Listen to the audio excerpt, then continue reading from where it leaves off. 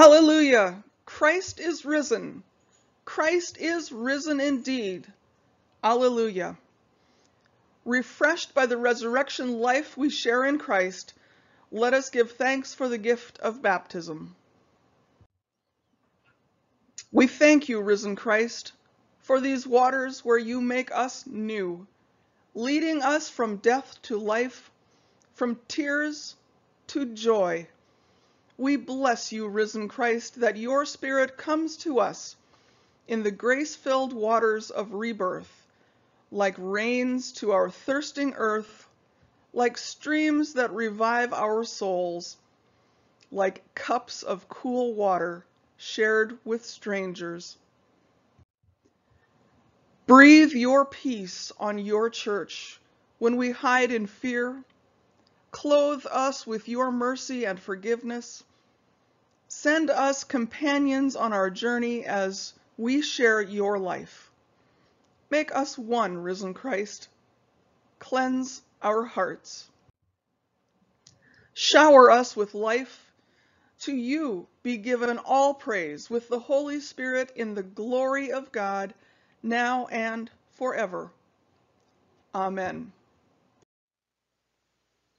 Let us pray. O Lord Christ, good shepherd of the sheep, you seek the lost and guide us into your fold. Feed us, and we shall be satisfied. Heal us, and we shall be whole. Make us one with you, for you live and reign with the Father and the Holy Spirit, one God, now and forever. Amen.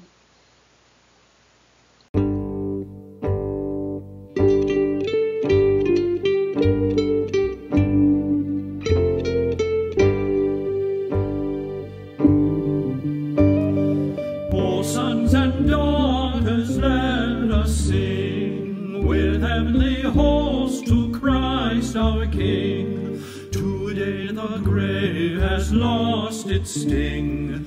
Hallelujah. That Easter morn at break of day, a faithful woman went away to seek the tomb where Jesus lay. Hallelujah. When Mary's heart was filled with gloom, and she stood weeping near the tomb, a stranger spoke, she knew not whom. Hallelujah. Hallelujah. Hallelujah. Hallelujah. Why do you weep? His question came.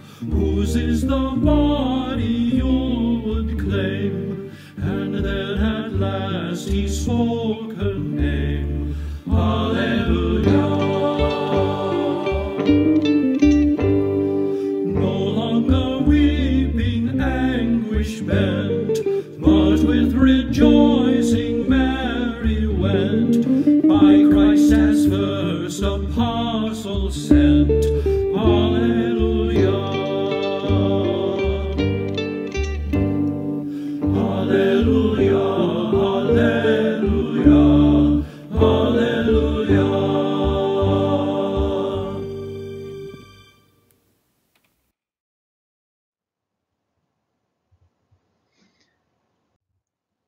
A reading from First John. We know love by this, that Jesus Christ laid down his life for us, and we ought to lay down our lives for one another.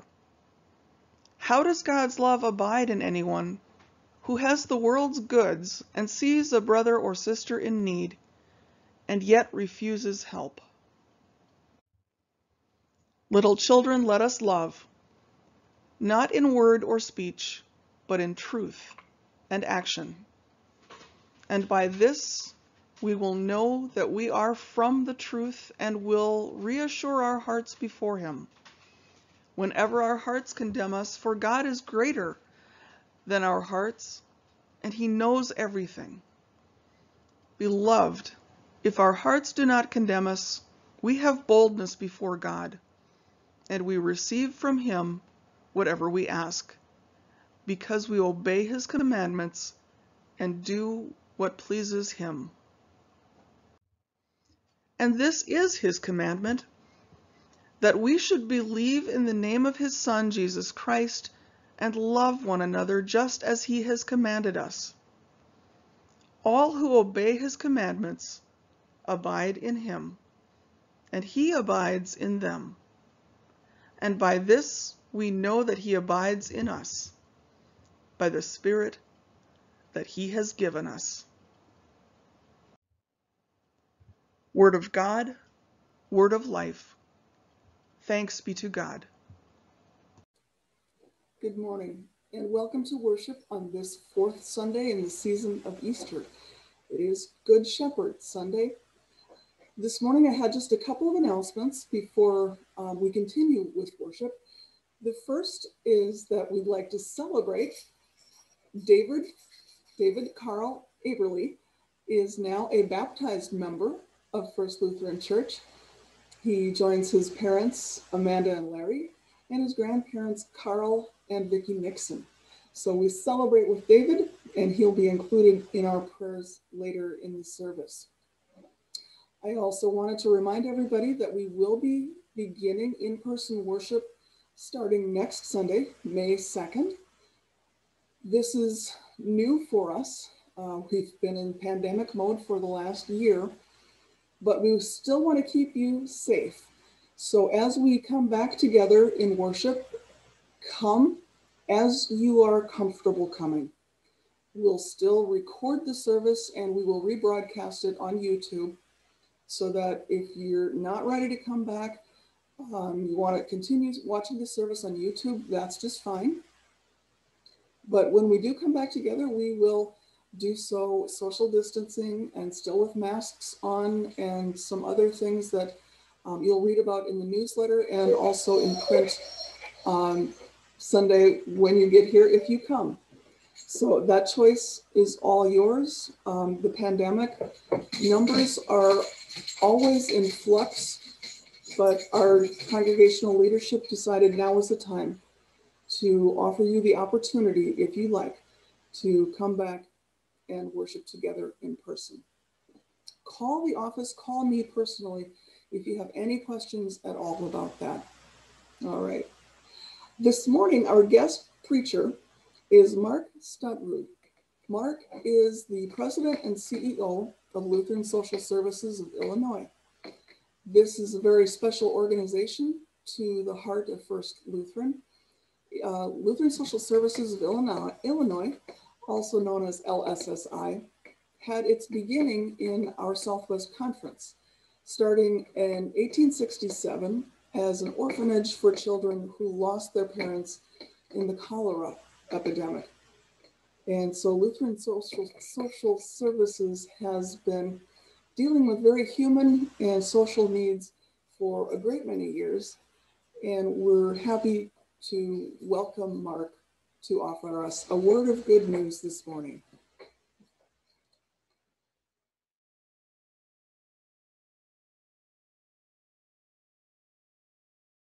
I am the Good Shepherd.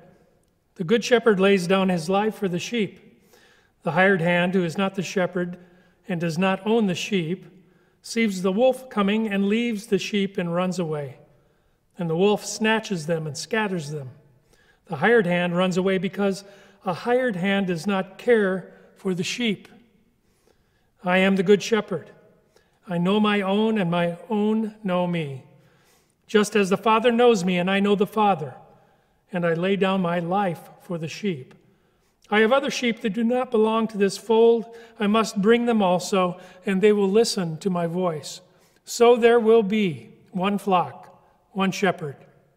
For this reason, the Father loves me, because I lay down my life in order to take it up again. No one takes it from me, but I lay it down of my own accord. I have the power to lay it down, and I have the power to take it up again. I have received this command from my Father. The Gospel of the Lord.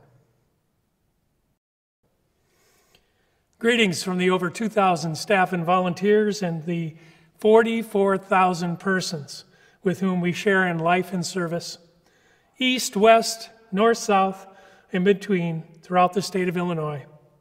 It is so good to be with you in worship. In our gospel, Jesus declares that he is the Good Shepherd. One of the 7 I am statements made by Jesus in the gospel according to John. Others include, I am the bread of life, the light of the world, the door of the sheep, the way, the truth, the life, the true vine.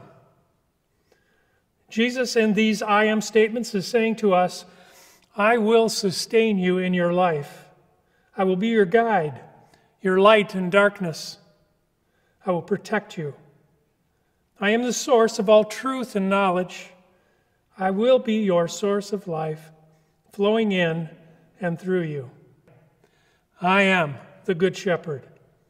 A good shepherd who is not for hire.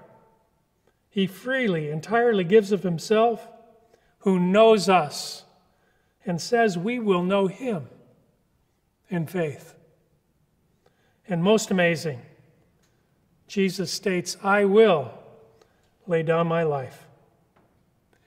I'm recording this in the sanctuary of the Lutheran Church of the Atonement, Barrington.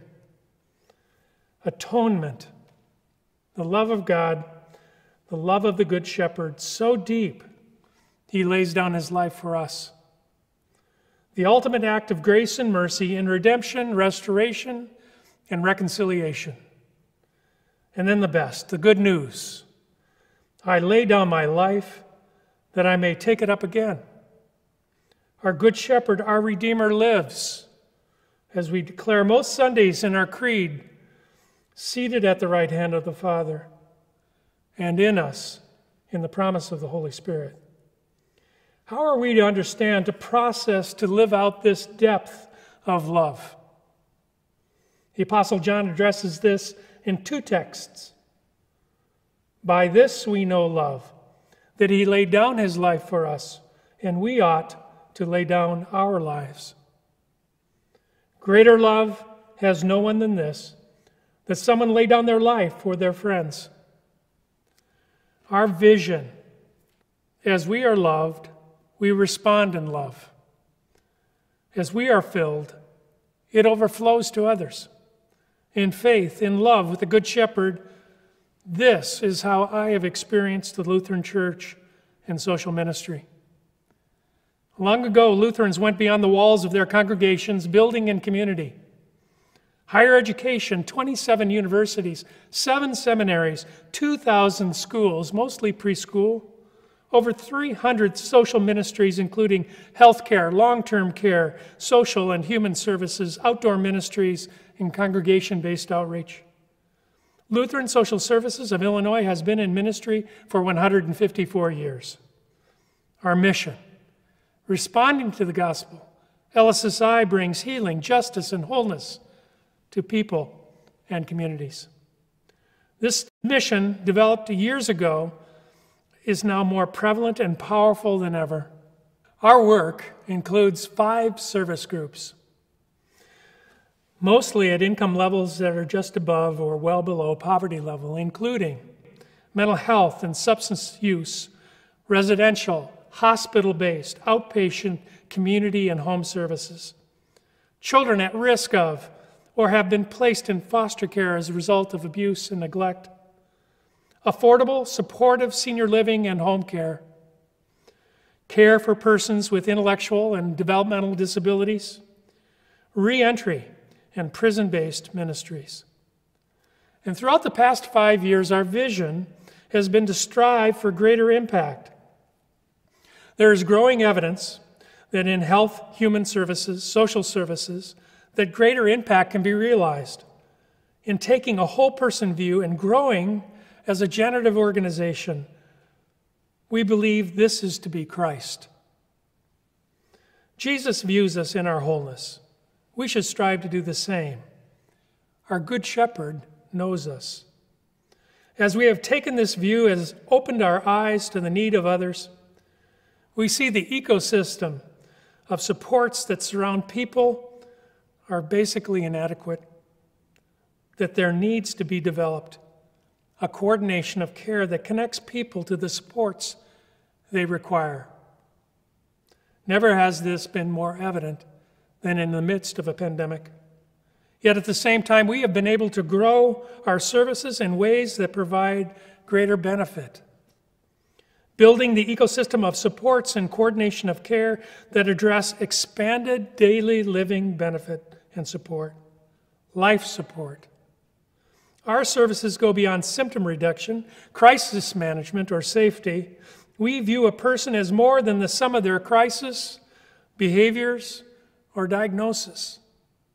Our vision is to go beyond respect and promote personal dignity. And at the core of this is equity, diversity, and inclusion. Our vision is to provide greater health and well-being. Our vision is to build lives in reaching full potential, realizing hopes and dreams. We have been actively retooling and training our organization. It has been a transformational effort of love. As church, synods, congregations, members, your support has made this possible. Your gifts have provided the investment in our movement to be transformed as a generative organization, to be to others as the Good Shepherd is to us. Amen.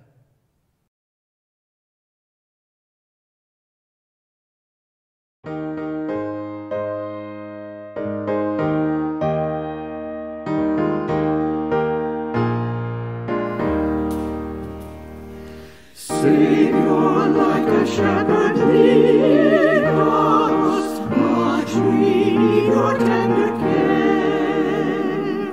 In your pleasant pastures feed us, for our use your fold prepare. Blessed Jesus, you have bought us, we are yours. Blessed Jesus, you have bought us, we are yours. We are yours in love, befriend us, be the guardian of our way. Keep your flock from sin, defend us, seek us when we go astray. Blessed Jesus, hear us children when we pray. Blessed Jesus, hear us children when we pray. Early let us seek your favor, early let us do your will. Blessed Lord and only Savior, with your love our spirits fill. Blessed Jesus, you have loved us, love us still. Blessed Jesus, you have loved us, love us still.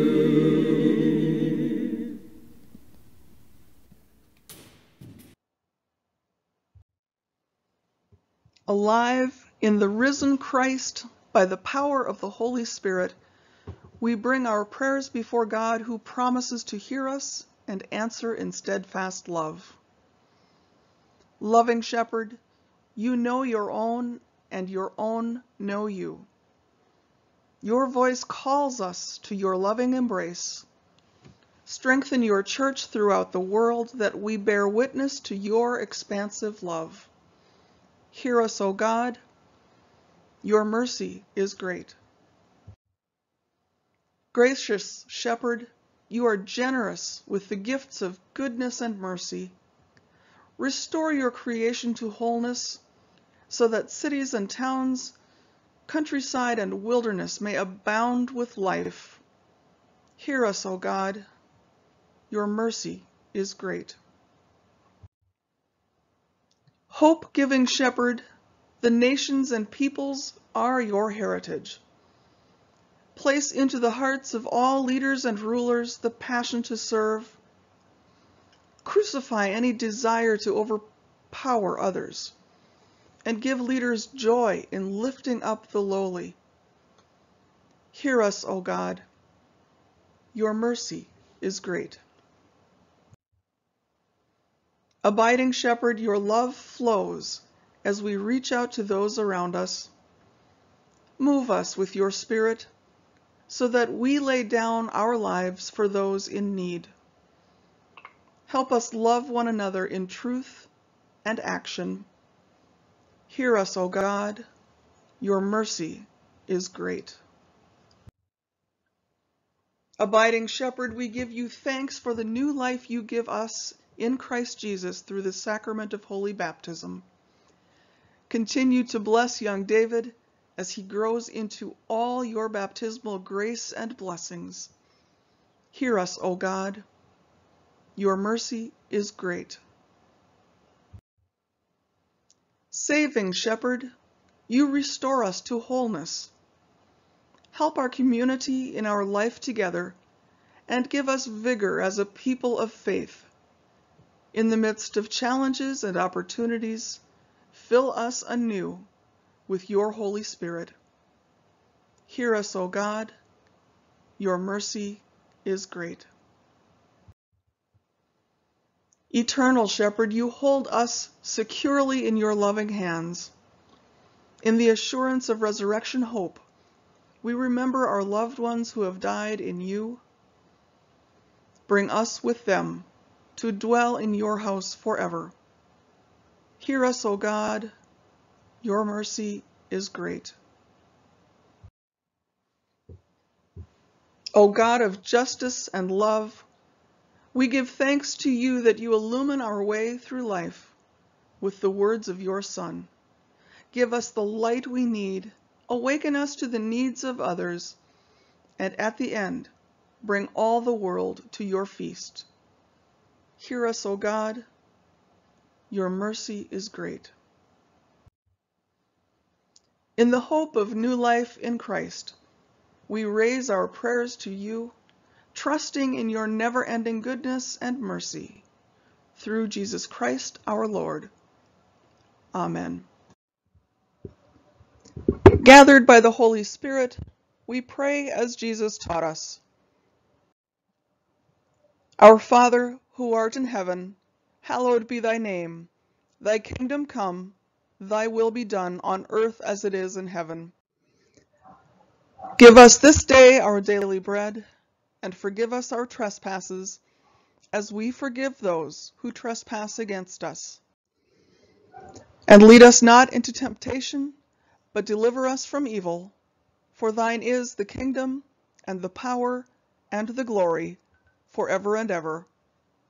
Amen. God grant you a spirit of wisdom to know and to love the risen Lord Jesus. The God of life, Father, Son, and Holy Spirit bless you, now and forever. Amen. Alleluia! Christ is risen. Christ is risen indeed. Go in peace. Share the good news. Alleluia. Thanks be to God. Alleluia.